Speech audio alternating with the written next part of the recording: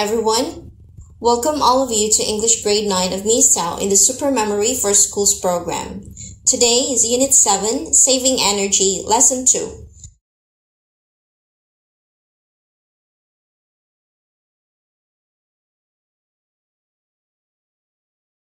Listen and read. Alright, let's discover new vocabulary and grammar together and see what we have today. Solar energy, solar panel, to install, luxury, necessity, consumer, energy-saving bulb, account for, innovation, effective. About grammar, today we will study phrasal verb plus preposition or adverbs. Dear my beloved students, let's start to uncover the new words. These are some kinds of energy. The sun gives us solar energy. Solar energy.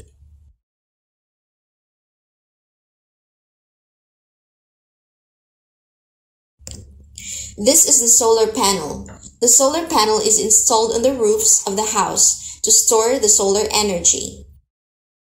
And the solar energy is used to heat the water. This is the solar panel. The solar panel is set up on the roofs of the house to collect the solar energy.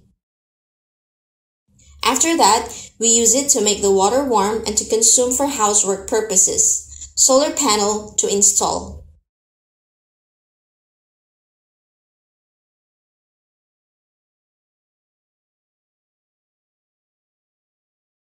What's this? This is water.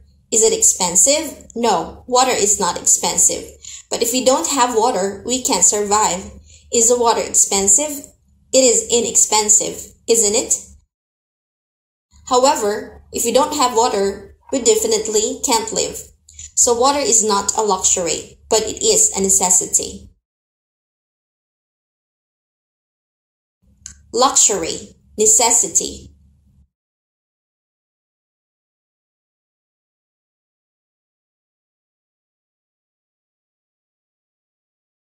Look at the woman. She is shopping. We can call her a customer or consumer. Consumer. Look at the picture. I have two light bulbs. The one on the right is the ordinary light bulb, but the one on the left is energy-saving light bulb.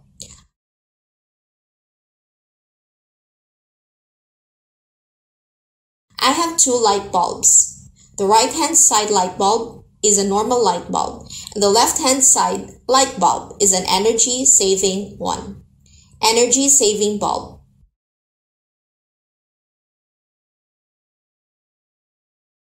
Look at the cake. The piece of chocolate accounts for 25% of the cake. To account for.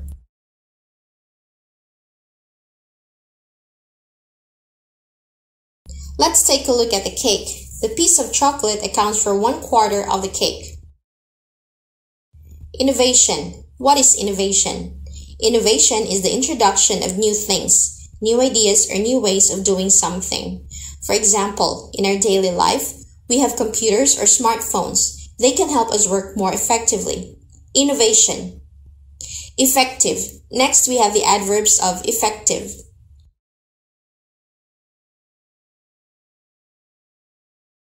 Effectively. Let's review these new words today together. Solar energy, solar panel, to install, luxury, necessity, consumer, energy-saving bulb, account for, innovation, effective. Next, we move to the grammar part. In this section, we learn about phrasal verbs. Verb plus preposition or adverbs. Today, we highlight the phrasal verbs that go with prepositions or adverbs. I have turn, it is a verb and it goes with on. Then I have the phrasal verb turn on. The meaning of a phrasal verb is not obviously the same as the meaning of two words combined. It can be the same or not, or have a very different meaning. For example, turn on means switch on. Likewise, I have the verb turn that goes with the preposition of. I have the phrasal verb turn off, which means power off. I have the verb look, which goes with the adverb after. I get the first phrase, look after, to take care of. As that way, I give the verb go that pluses with the adverb back, and I get the verb phrase go back or return.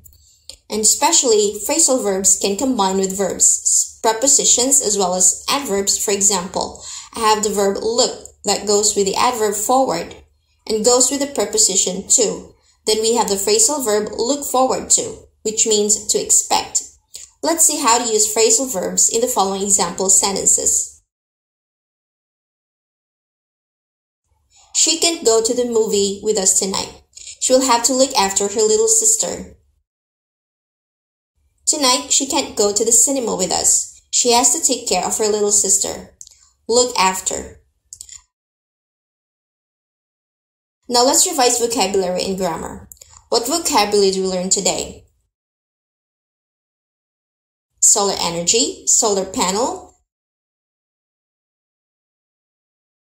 to install, luxury, necessity, consumer, energy-saving bulb, account for,